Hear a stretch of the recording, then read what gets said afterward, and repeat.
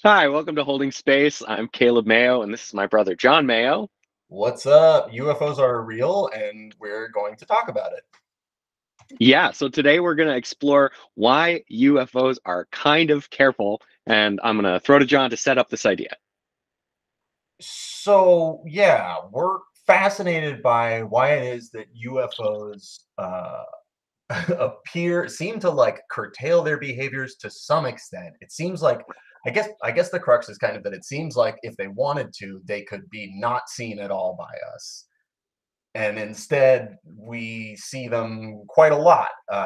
So I guess maybe the way to start is for us to just like define what do we mean by being careful, or kind of careful. You got any that come to mind for you? Yeah, I just wanted to say on the other half of that sandwich, it Yeah. seems like if they wanted to, they could very easily display themselves super publicly. Right. Yes. Yeah. Okay. So that's all right. So that's part of it. We don't see, for instance, a lot of mass sightings. There are tons and tons of sightings probably every day somewhere, but it's been since I don't know, arguably like Tinley Park, Chicago area, 2006, and before that like Phoenix Lights in 1997. Those are kind of I think the last times. I know there's both America, but those are the last times that like thousands of people saw some UFOs. Was Tinley Park the Chicago O'Hare Airport appearance? No, oh, and it's 2004. Okay. It's in August and through October of 2004. It's not the O'Hare Airport, though. I think that was 2004, maybe also. So I think maybe '06, but that's like, just my memory. okay, yeah, no, you're right. That's '06. Okay, so '04 Halloween night in particular, in 2004 in Tinley Park, which is a suburb south of Chicago. Thousands of people saw these red lights in the sky, and there are videotapes about it. If you look it up on YouTube, you'll find documentaries people have made about it. There are newspaper articles about it. Many, many people.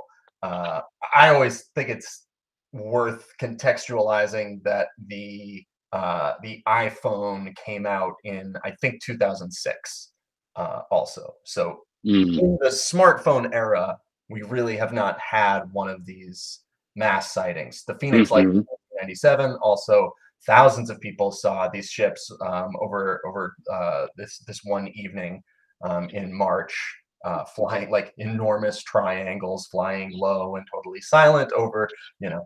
So that's one thing. We don't see a ton of mass sightings. We don't see like a DC 1952 style sighting over a major city. Also, Yeah. yeah, And yet on the other side we don't never see them. Like thousands of people see some kind of UFO every year. Pilots are seeing these things all the time. Graves in his testimony to Congress says, and his 60 Minutes interview says, pilots see this every day, or at least for several years while he was working in the Air Force, they saw these things every day. So it's like a fairly common experience, but it's not so common as to happen over Times Square or have yet featured the famous White House lawn moment, right. and Okay, that so seems deliberate. yes, all right. So those are kind of the two sides that we're coming at. The two like assumptions that we're walking into this conversation with is one that they seem to be they seem to not want to fully show themselves to us, and two, they seem to be capable of doing so if they did want to, Hmm. right? Yeah. Okay. And so that leads to this like fascinating question, which is why? Why would you not be totally sneaky or totally demonstrative? Why would you weave this line in the middle? So we've got a bunch of potential interesting answers for that. And we think that maybe these are going to collapse into some big buckets as we go through them, but we're going to take them one by one and see what kind of categories they inspire. And then maybe at the end, we'll look back and see what kind of big chunks they may have formed. Does that sound good to you? Yeah, I think that sounds good. Um, Okay. Okay, cool. I'm going to start with one that I don't think is super plausible, which is that they may just not care. Maybe they're truly disinterested in whether or not we see them. and that could be because they're so much more powerful than us. That could be because we are, yeah, I mean, because we're ants to them. It could be because, we're maybe not that interesting, and like they're all over the cosmos, and Earth is just not that cool. Um, what do you think of that idea? Yeah, I agree with you that it seems lower probability because that would imply that it's random that they're not appearing above dense population centers frequently. Um, and that doesn't seem right to me. Yeah, you're right. I saw actually like an Axios report. I'll find this link that said that the Arrow sighting collation recently suggests that in the west of the United States, these sightings are happening disproportionately in areas of dark sky, which is like places with low light pollution. Uh, so it seems like we have not just anecdotal, but maybe the beginning of some like sensor and like tabulation data that suggests that more of this activity happens far away from big human centers. So I think it's unlikely that we're seeing the result of them just not caring, because if they really didn't care, they would be zipping around. Like every now and then we would see one over New York or you know Taipei or like what like big places with lots of people, and that would just like be a much more common experience, especially in the cell phone era, which, as you point out, has been largely devoid of these mass sightings. So I think they are not interested in us is not a good explanation, but it does come up on the list. So I appreciate you starting with it. Cool. Okay, great. Let's move on then. You do the next one. Okay, this is one I like. I think they may be slightly concerned about us.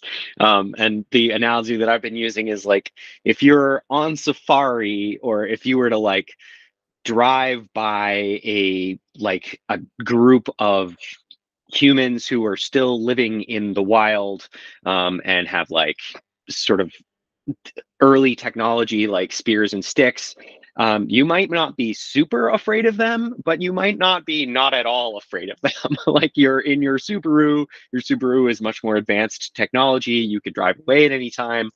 But if somebody threw a spear through your Subaru window, you could still die. So Yes, you might people do still be get their cautious. faces eaten off by lions every now and then on safari. Yeah, right. And maybe Um, there's an analogy there to occasional UFO shoot downs, which we hear mumblings about, but we don't know for sure is a thing that happens.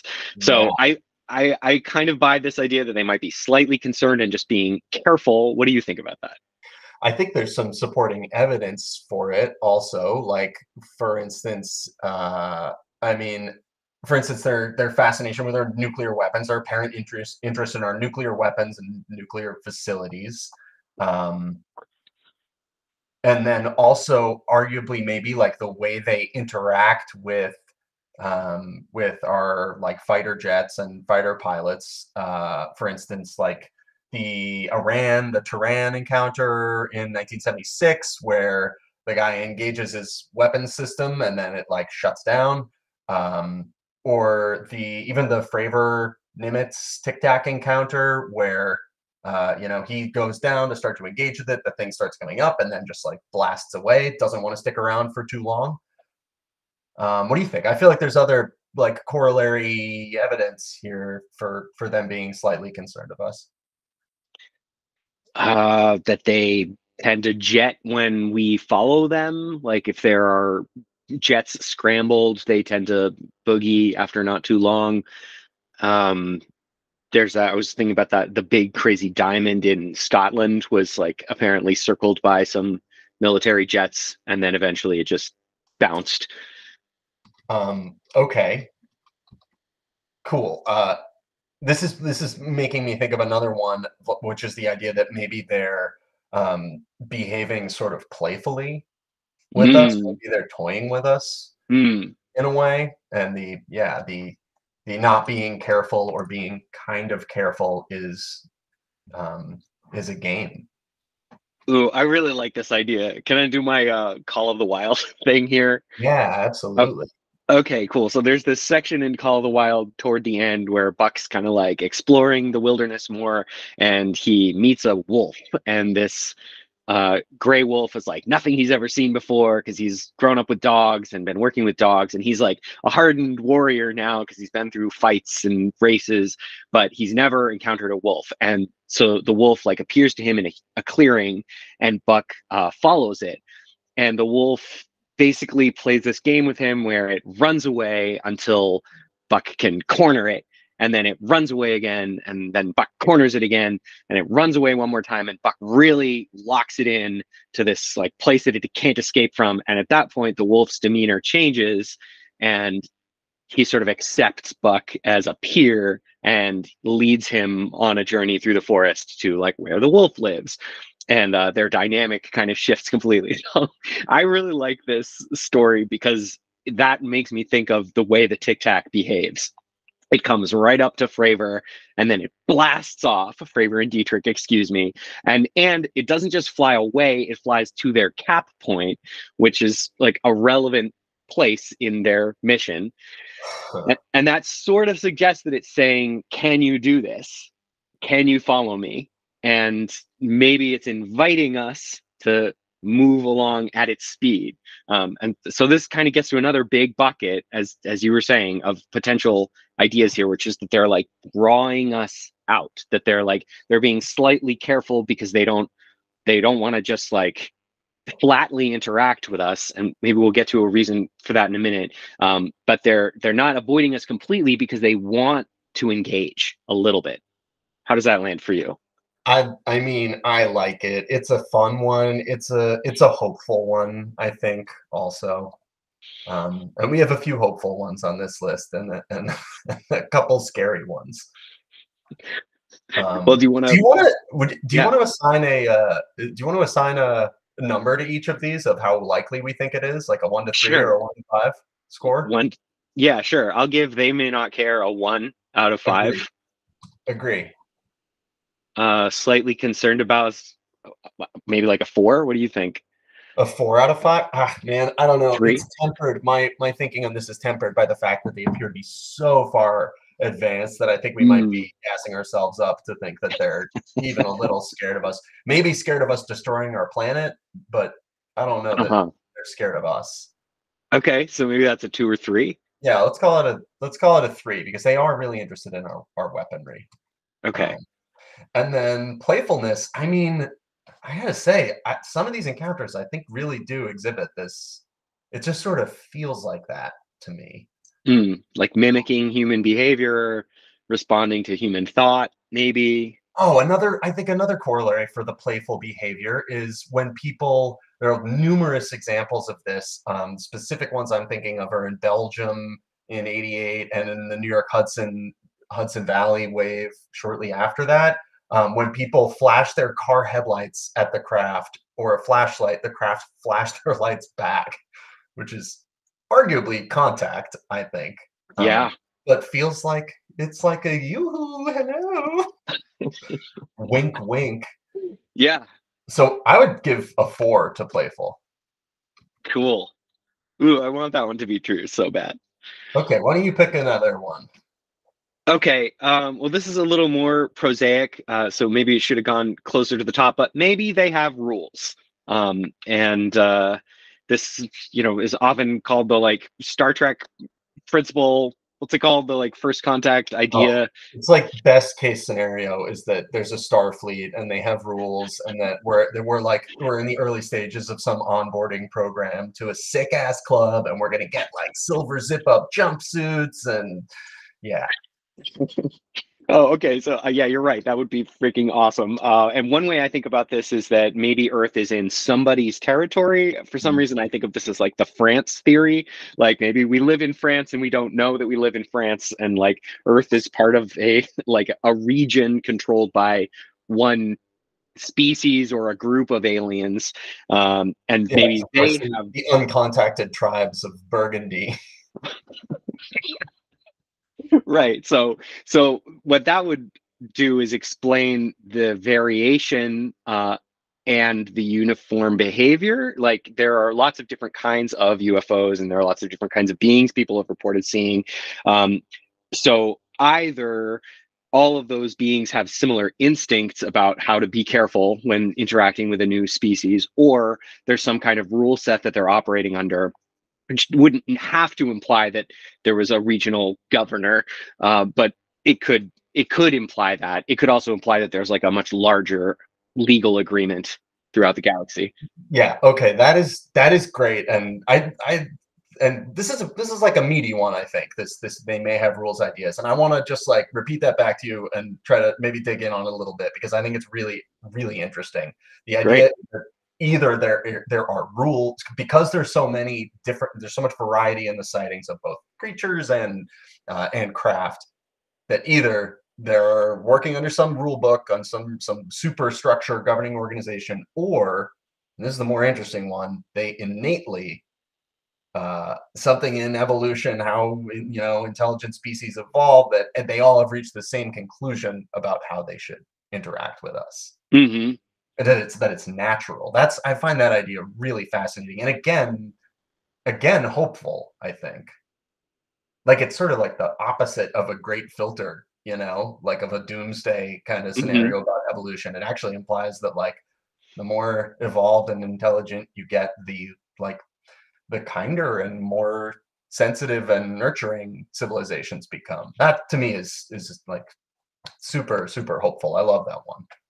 Yeah, that pivots into an adjacent idea really nicely, which is that they're being careful because they don't want to freak us out, that they're empathetic and looking out for our feels. And they're not appearing above New York because they don't want to cause mass panic.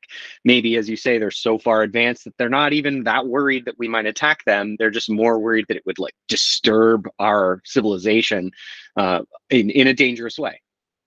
Yeah, well, so okay, so I don't want to get too in the weeds here, but how do you think that interacts with the like the glut of pretty disturbing abduction stories that people share? Well, that I think points to another potential explanation along these lines of the non-interference principle, which is that we have a scientific relationship, that they're observing us and being careful in the way that we're careful when we observe wild populations. Mm. Like we'll go out and watch a bunch of monkeys do something and we'll keep our distance, but we can't necessarily hide completely if we want to engage with these monkeys. And Whitley Strieber pointed out recently on the Rabbit Hole podcast, which is great, that humans sometimes abduct animals and like artificially inseminate them. And there are like lady rhinoceri out there who are like missing time and got taken and got injected with rhinoceros semen, and they don't understand why. And from our point of view, that's like a positive contribution to rhinoceros society, but from her point of view, it's traumatic and terrifying. So it could be that some of these abductions, or all of or most of them, are essentially scientific in nature or preservational in nature, Yeah. Right. and that White, this is white rhinos don't know that they're nearly extinct, and that doesn't it implies some not great potential future outcomes for humans. But like, it's pretty easy to argue that humans are on the brink of extinction. right. And for one thing, we only live on this planet. Um, and we should Yeah. maybe note that there are some offshoots of this that are sort of like darker or bigger, which involve the aliens like controlling, or whatever the phenomenon, some beings controlling human evolution in some way, or like guiding our growth and change throughout maybe millennia or millionennia. Um, but it could be as simple as just like observational science, or it could be as serious as like direct management, and that's just Hmm. pinging two sort of branches of that Yeah. possibility. Okay, let's assign a rating to this rules idea and then move on. I don't think it makes sense to separate them because we're already in speculation territory pretty heavily here, but like I don't know, it's we yeah, speculating about a governing structure seems out of scope. I would say this is a 5. I think they clearly are adhering to some guidelines here, whether written Interesting. or organic. It really feels to me like they have some rules. But what do you think? Either written or organic. So you would give those the same probability that they have like naturally arrived at this behavior versus that they have like collectively agreed. I guess what I'm saying is like I don't know how to separate the two, or like I'd kind of Mm. rather just assign a number to the whole general idea. I don't know. What do you think? Okay, yeah. You No, want to that split works it for up? me. And I think given how much territory it's covering, it makes sense to give it a 5. It's pretty darn likely that they're doing this on purpose, because it's just too persistent and widespread a behavior for it to Would be an accident. would you assign different likeliness quotients to innate versus governed? I guess I sort of would tend to think that the innate is a little more likely, just partially based on the diversity of UFO and possibly beings. Uh, that sort of suggests to me that uh, it it might be difficult to get that many different kinds of creatures to agree. I also actually wanted to flag something in this space, which is that it's possible that most of these beings have agreed to something, but some haven't. Mhm. And so that could be a potential explanation for some of the outlying examples like O'Hare Airport or the Phoenix Lights or something. Like maybe every now and then somebody shows up who's not playing by the rules, who hasn't bought into the Federation's guidelines, and or who has just like different instincts about how to interact with lower species. Okay, so what number do you want to give to this one? Which one, rules or natural? Just rule. Well, if you want to split them up, give me different numbers. I like it. I would say 5 natural, 4 rules. Okay. All right. Cool. Great. I'm cool with both of those. Um, I feel like we sort of moved into talking about um, the control experiment idea, that they may be Mm, carefully controlling us and they don't want to mess with their experiment. Um, mm. what can you expand on that a little? Okay, so I was going to mention this at the end, but I heard a tidbit recently from a Martin Willis interview with, of all people, Garrett Graff, who's like the wrong guy to bring up something that's crazy to. Um, but basically, Martin Willis says he was talking to a friend who served in Vietnam, and this guy said his job in Vietnam was basically UFO chasing, that like UFOs used to pop up during like napalm raids and stuff. And so this guy was like part of the military service that responded to these UFO appearances in Vietnam. And Martin Willis said, "So what are they doing? Like, what's the deal? Why are they here?" And the guy said, "We're a petri dish." And that's all he would say about the subject. But Jesus. Martin Willis's takeaway from that was that we are some kind of experiment, or the Earth ecosystem is a managed garden in some way. And there are some other kind of far fetched data points you could maybe generously say that sort of point in this direction. But I will say that it feels crazy. This like feels intuitively unlikely. I personally have a little bit of a hard time peeling apart how much it feels unlikely and how much I just don't want it to be true. I think this is a place where like human ego sort of clouds our judgment. It's a little difficult for me to see clearly how likely I think it is, because I really don't want it to be the case. What it also makes me wonder right away is, are we seeing a ramp up in activity over the past 100 years or so, or 85 years?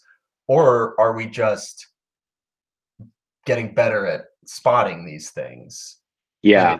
if it's been consistent over millennia, that to me feels like more of an argument for us being a petri dish. Um, but I guess also maybe we're just the counter argument would be that things are like coming to a head right now, and the petri dish is getting really, really interesting because the petri dish has nuclear weapons and Hmm.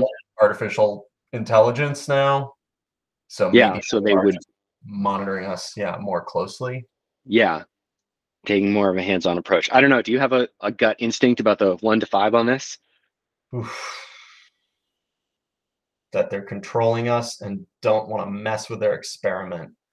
Man, I don't. I agree. It's so hard to assign a likeliness quotient to this because I so don't want it to be true, and it's also so ontologically doesn't fit with my worldview and everything that I have been raised up believing about the world. I don't Mm, know. 3? Is that a yeah, three cop-out? over two, maybe. Like we want to give it a 2, but Yeah. realistically, we think maybe there's something to it, so Yeah, it might be a priors are 3.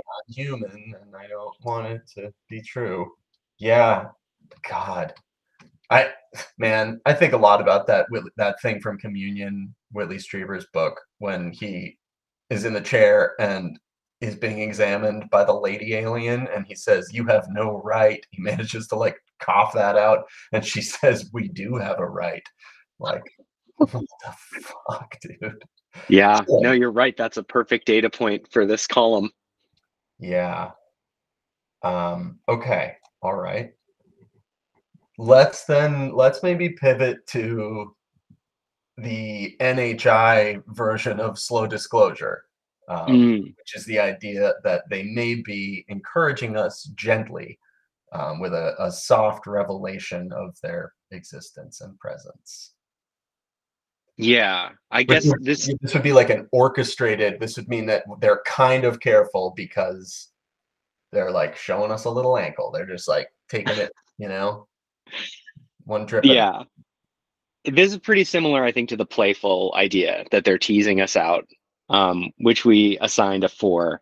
But the idea that there might be some more like orchestrated, long-term campaign, I think, give a lower number 2, um, because of the drop off in the last 20 years. I would actually maybe say like a 2 because of the lack of mass sightings in the cell phone era, which I think is probably not a coincidence. I think their tech is good enough that they probably are aware of our tech, and if they wanted, well, yeah, we talked about if they wanted to, they could show up. But like the fact that there hasn't been a big show since before we all had cameras in our pockets kind of suggests to me that they're not increasing gradually Yeah.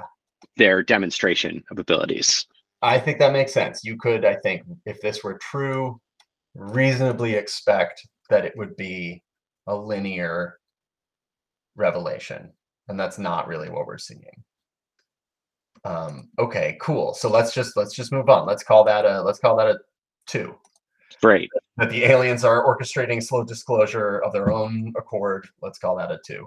Um, okay, so we touched on there briefly this idea that maybe they're trying to tease out how capable we are of tracking and engaging with them. That maybe the way that they appear to us and play with our, or uh, provoke our military, um, is a test. Is that Mm. doing data gathering?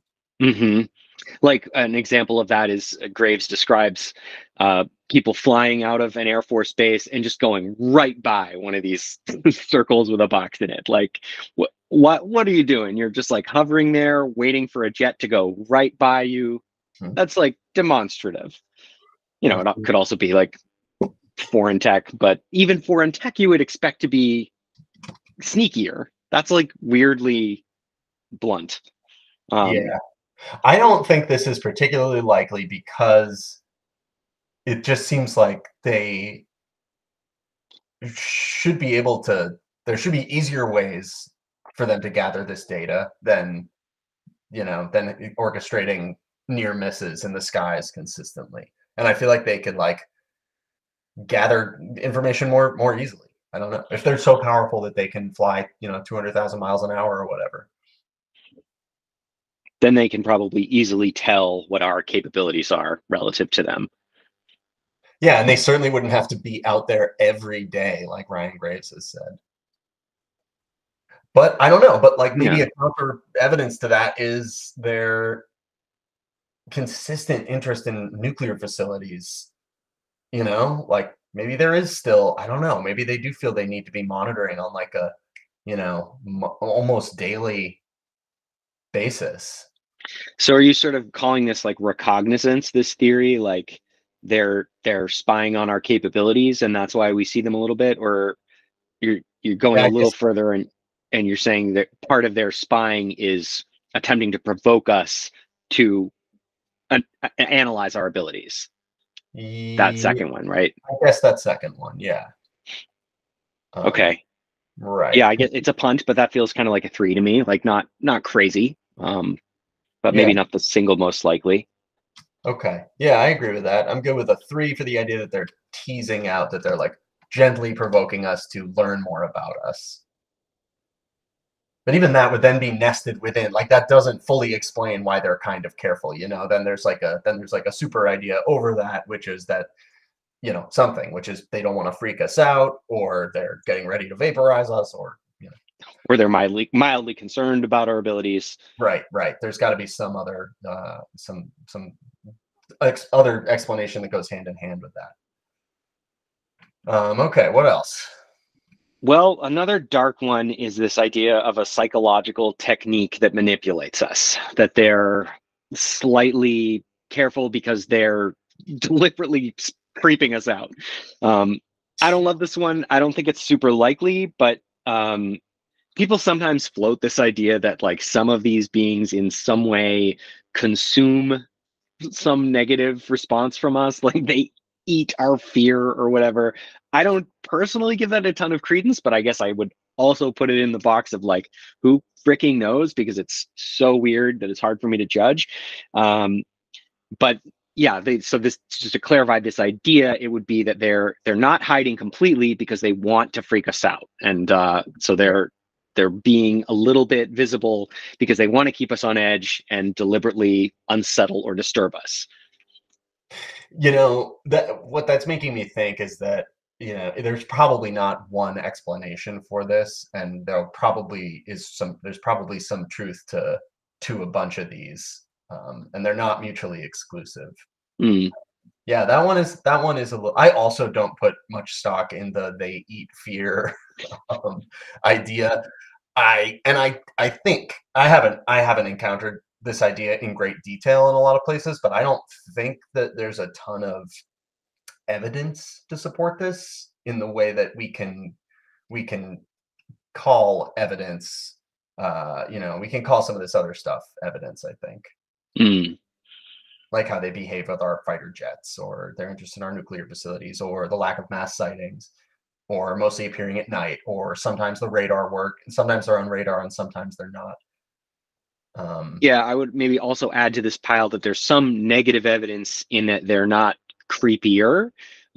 You could think of some ways for them to freak people out more, Yeah. like ominously appearing above passenger jet craft and then disappearing, or like hovering over a house Or and like shaking the walls. jetpack rocket pack people in Brazil, like grabbing people off motorcycles or whatever that stuff Right. was from last year. Which kind of nudges toward that idea you mentioned that like some of them might be like this, that maybe some of them enjoy freaking us out, whether they like eat our fear or they're just like shitty alien teenagers who like freaking people out. I don't Yeah. know. That's maybe not nowhere. I Yeah. would give this a two, I think, because I don't think we have a ton of evidence. But I don't think we can write it off completely for all of the UFOs and beings that we've allegedly seen. Okay. Yeah, I'm comfortable with a two for this.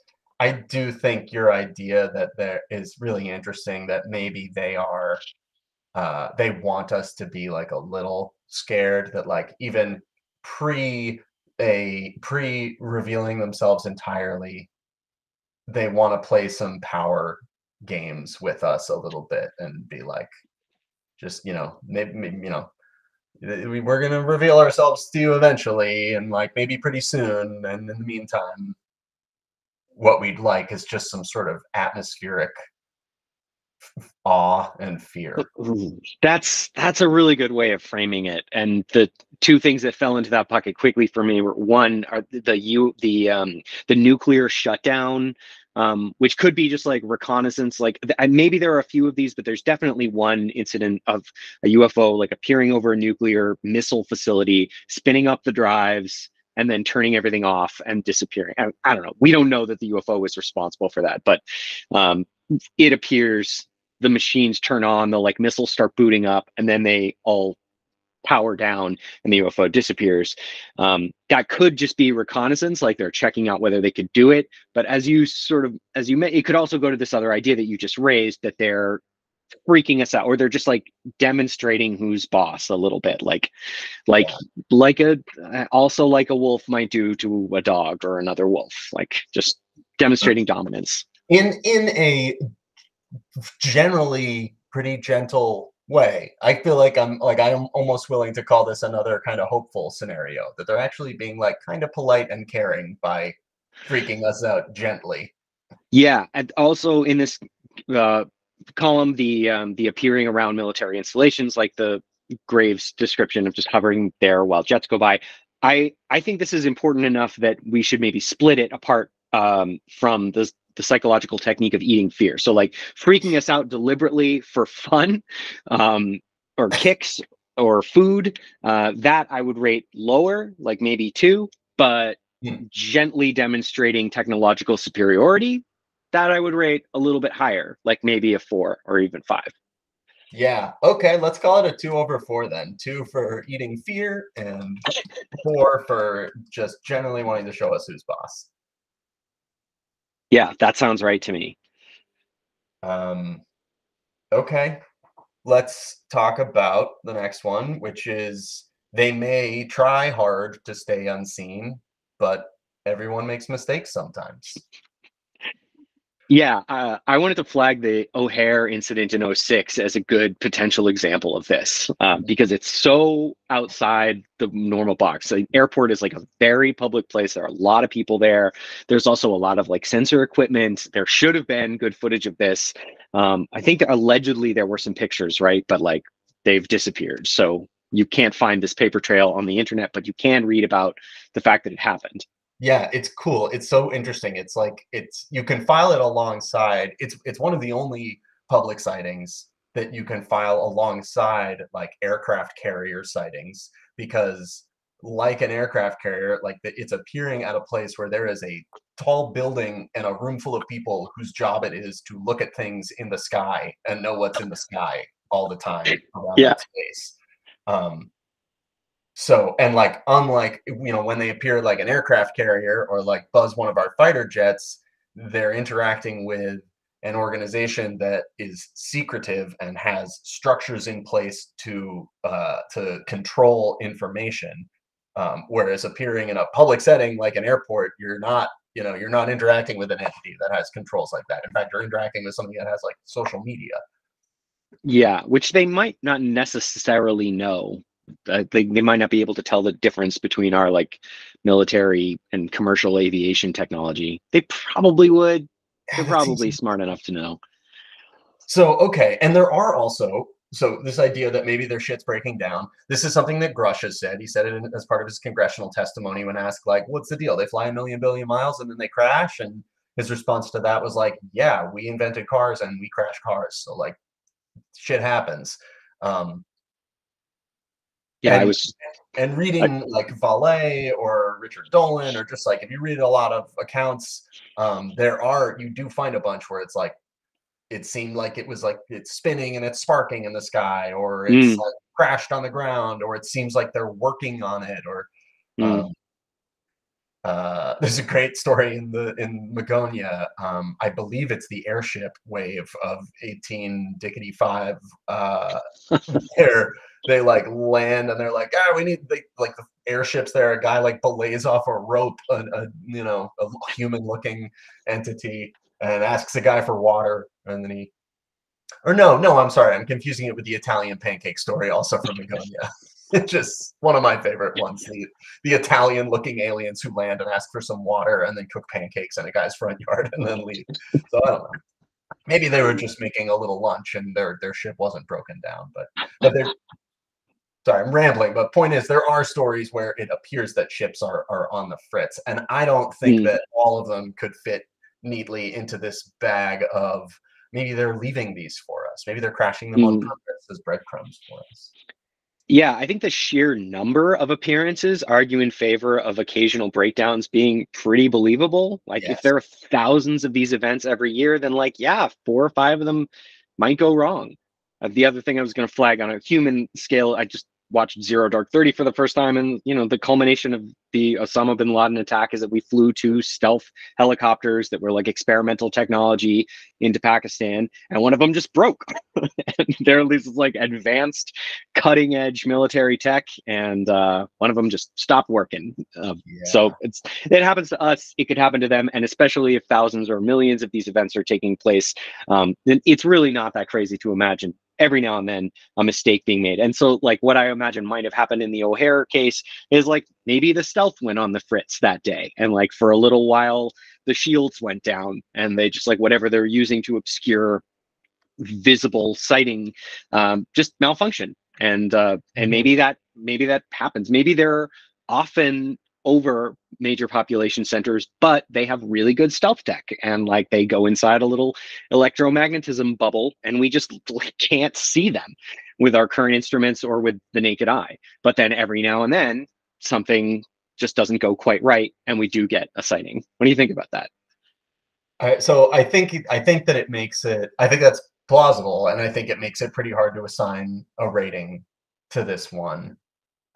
Because we can't know how often their stuff is on the fritz. And yeah, maybe they're all around us all the time. It's like maybe they can slip into the second dimension or something. And um, Yeah, I so don't know. I, I'm kind of leaning high, maybe like 3 or 4. I just don't see how it explains the behavior that we see them exhibit, though, Mm, like the way that they interact with our military, and also the lack of the. It's not just the lack of mass sightings; it's the fact that there have been mass sightings, and recently we're not seeing mass sightings. yeah, no, you're right. It doesn't explain the intentionality. So maybe it's only a 2 for explaining why they're kind of careful. It's like for me, it's like a 4 in terms of just like believability. Yeah, But in terms of explaining this question, it's yeah, maybe a 2. I Good agree. point. Okay. Okay, we've got a few left on our list here. How you doing?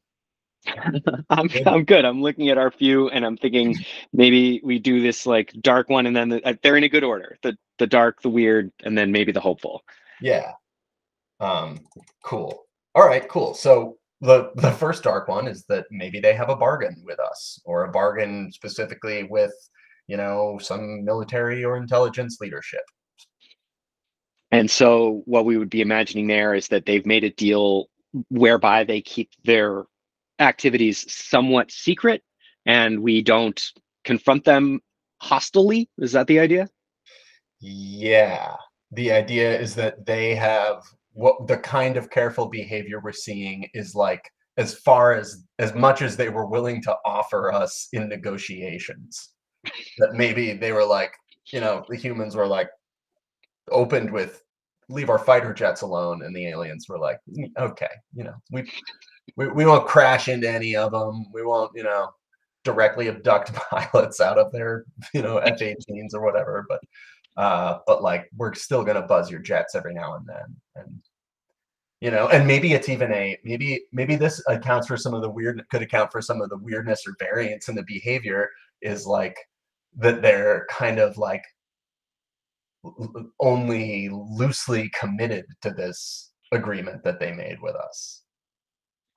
Yeah, another idea that sort of gave rise to me to for me is that maybe they would feel more comfortable interacting with military tech if they've made an agreement with what they perceive to be like the military organization, and that they would steer clear of civilian Hmm. sightings as a result. Like, it's fair for us to watch your F-18s, but we won't check out Times Square. Hmm. Yeah, Yeah, I don't know. This is another one that like ranks low for me because I want it not to be true. yeah. Um, Me I get, too. I yeah. also it ranks low for me also because since they present as being so powerful, why would they even make a deal with us when clearly they're in the driver's seat? Yeah, it also probably doesn't explain the show, the like showing us some ankle thing. Like Hmm. it could explain why they weren't more public, but it doesn't explain why they are a little public. Does that make sense? Like, Yeah, right. And that's what I'm getting at with the like maybe it's so maybe there's a bargain and then maybe there's a bargain that they're not living up to or that they're like breaking the rules, you know? uh-huh. They have cheat days, maybe. Or I'm just gonna abduct just a few cow anuses. Can't eat just one. All right, okay. So I don't know. Again, this is one that it's pretty hard to assign a thing to. So because like, I'm no longer in the DIA. I never was. Uh, so I don't Yeah, know. two Two. feels right. Okay. Yeah. All right, cool. The next one, I want you to share this one, but this was an episode of whose idea was this? Was this Colin Kelleher's idea, or no? This was John Michael Gaudier's idea from Event Horizon. Hmm. The idea Oh, I've written this as maybe they're not rational actors, and we both really love this idea. Do you want to explain it? yes. So Gaudier's idea is that these probes might have been self-replicating von Neumann probes, or some of them may have, and they may have been copied millions or billions or gazillions of times. And in that copying, their code might have eroded and led to some behavioral hiccups, which might result in some quirky, unpredictable behavior, and therefore lead to sometimes visibility and sometimes sketchy sneakiness. What do you think? It's I think it's such a fun idea. Again, it's hard to assign a likeliness quotient to this. My instinct is like pretty low though, like two, one. Yeah, One? yeah, maybe one. Maybe we give it the rare one because Okay. it has the same problem I think that indifference has, which is that you would expect if there were real randomness in the system, just more overall public sightings. If they Right. were really super fritzy, they Yeah. would fly over Right. population centers more. Okay, one just sort of sidebar or curveball I want to throw into here that is probably I just should have said right at the start is that our priors here is that we are mapping human thought systems and points of view onto the phenomenon here. Hmm. Um, yeah, I read a great book about dogs, unfortunately titled Inside of a Dog, by Alexander Horowitz. It's a really cool book that takes like a scientific approach to a dog's brain and like what and one of the ideas in that is that like it is misguided to try to assign human emotions to like a face that your dog makes. You might think that it's happy or sleepy or nervous, but like that's based on how human faces move, and like we just can't presume that that's how they work. So, point being, our ability from this position to assess the motivations and value systems of these entities and craft is really, really limited. Yeah, I think that's a responsible caveat to make. But I would throw some lukewarm water on this general idea in this way. There are lots of life forms on Earth, millions and millions, and we have observed some shared behaviors. They're Mhm. not universal, and like different life forms have lots of divergent behavioral sets, but there are some things that almost everybody seems to do. We move toward food, we move toward energy sources, we tend to be driven by survival and Mhm. reproduction. And so the case there would be that life does tend to share some basic behaviors, and it's therefore not crazy to imagine that life from other places might share at least some of these behaviors. Okay, cool. Yeah, I buy that. Um, all right, let's land on our last idea then here, which is another hopeful one. Uh, and I'm gonna start with the butterfly allegory and then turn it to you to do the deeper exploration of this idea. I was talking to ChatGPT about this butterfly allegory last night. It's something it's a story that gets used to illustrate all sorts of different concepts. It's one of those things that there isn't a single point of origin for it. Mm. But the idea, the story goes something like, one day a boy finds a butterfly that is struggling to emerge from its cocoon, and it's like almost out but not all the way out. And so the boy, in an attempt to help the butterfly, tries to like nudge it gently out of the cocoon, thinking that he's helping, but in so doing severs a ligament that had not yet finished developing, and now the butterfly will never be able to fly. So that's the sad kind of entry to this. But you take it from there.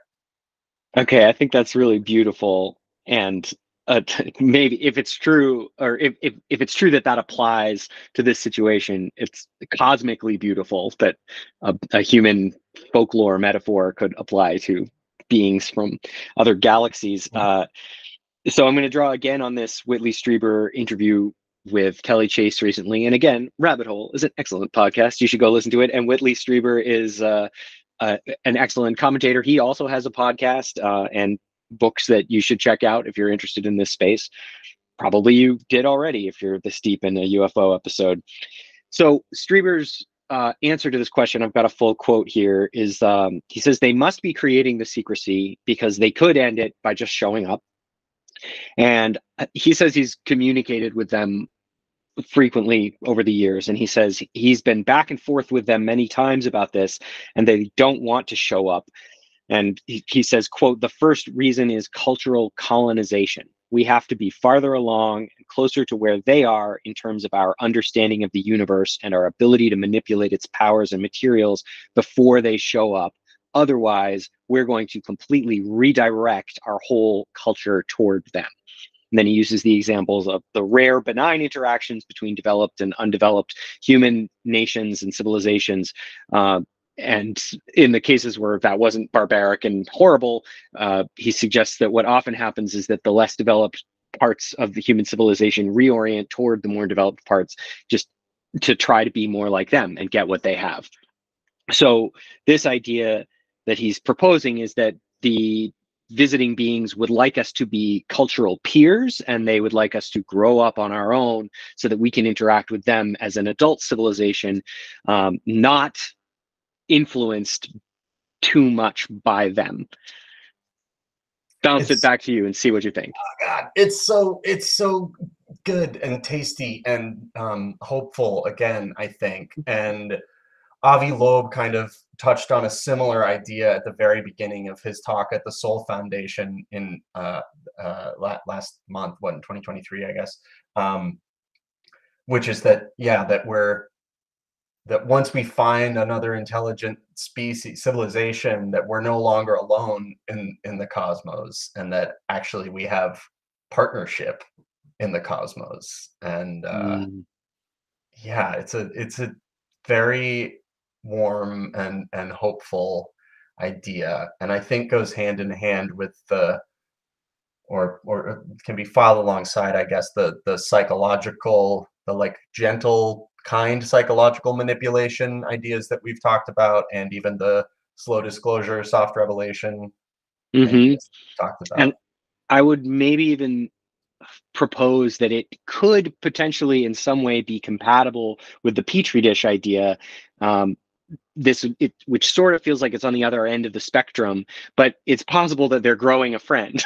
Like maybe they found us in the wild and they want to cultivate friendship, or maybe they've been cultivating us as a species partially because they would like companionship.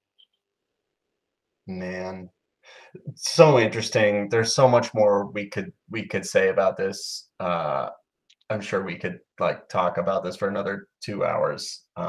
But let's assign a number to this one and move on.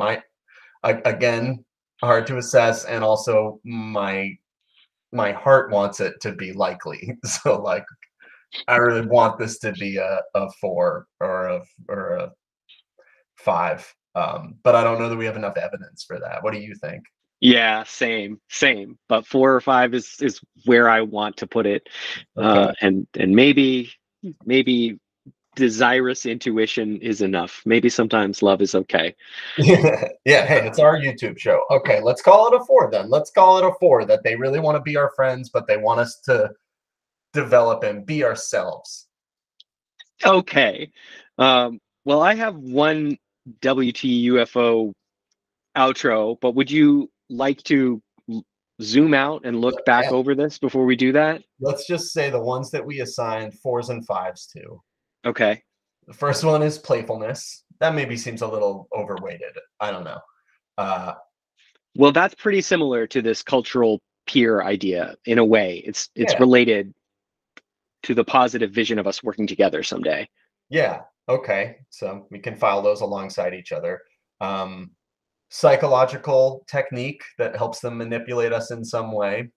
Um, we assigned a 4 to that as well, to kind of like a power demonstration. Mm-hmm. And that could be, you could imagine a negative version of that, of a like, show us who's boss, but you could also imagine a positive version of that that's like, look what's possible, as Mm-hmm. a way to nudge our physics and our, our thinking in a positive direction, to like gently like incept, an escalation of our scientific advancements. Mm.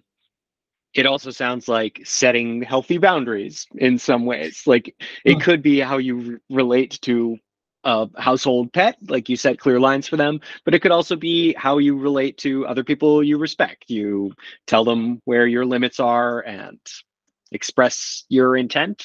Hmm. Yeah, I mean, I don't know. If we were to put the NHI and humans in a like relationship metaphor, I think Mm-hmm. they're being like fairly abusive to us. Mm. I don't think it's great. I think it's gaslighty and abusive. but Yeah, but we, conducting that science. metaphor doesn't really work because we're not peers with them exactly. Yeah, that's true. I should also maybe say there that Strieber went on in that interview to say he also thinks there's an element of their behavior toward us that suggests they're extracting something from us that we don't want to give them. And he doesn't have any more specific information about that. But it could be simultaneously true that they would like for us to develop into an independent civilization that they can relate with on a higher level. And also that, as you say, they're being a little bit abusive and extracting something uh, maybe above and beyond just conducting science to preserve our gene lines. Okay, and then that brings us to the last idea that we've assigned a 4 or 5 to. We assigned a 4 to the idea that there might be some governing structure and set of rules that these NHI or entities have agreed to amongst themselves. And then we assigned a 5 to this idea of that being kind of careful is a natural position. Mm, yeah, that feels right to me along the lines of the slight concern, the risk mitigation, the way we go on safari. Hmm. That it just seems like one of those things that biological entities might tend to share as like an instinct for self-preservation. Mhm. Yeah, alongside an instinct for expansion. Survive. Yeah, cool. Okay. All right. Well, that was really fun. I like this list a lot. That was really fun exercise. That was really fun. Really good question that you asked, like pretty early in our journey here. Why are UFOs kind of careful? Very good question. Interesting. Thank you. Okay. What was it that you wanted to share with the class? Okay, my WT UFO outro is from a Joe McGonigal interview with Sean Ryan, which is over 6 hours long. I'll put the link in the Wow. place. Uh, Wow. yeah, it's it has a lot to do with out of body experiences and specifically using them as a tool for both spycraft and kind of like private detective work. Like McGonigal describes his favorite applications of this spiritual technology being rescuing missing kids. He rescued like a dozen kids in the course of his career, and he also performed work for the intelligence agencies and the military that he sometimes was a little more sketchy about because he can't talk about this thing. But this guy wrote a book. You can find that book. You can listen to this interview, and I'll include both the interview and the book, and I'll throw in a time code for this crazy thing that I'm about to say, which is kind of like near the end of the interview.